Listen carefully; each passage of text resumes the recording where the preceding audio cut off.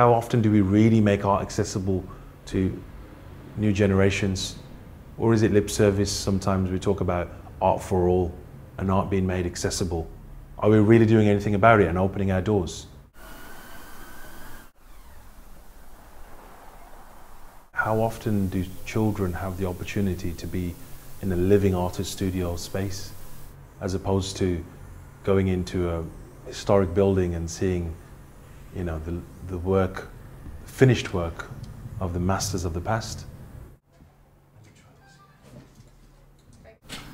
Basically, the nozzles. Too often, yes, we might see the art hanging in a museum or a gallery in a nice golden frame. But what about the process of the art? And what I can do with that, the great thing is, I can make it really... You wave a spray can or an iPad, as any young person, you know, that's the language and the tools of today. And we as artists are just updating techniques, if you like, and the thinking to be able to make our art relevant to people.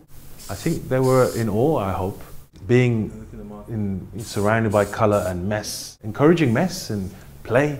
Society doesn't really allow for that, for us to just splash and create and see what comes out of that kind of chaos.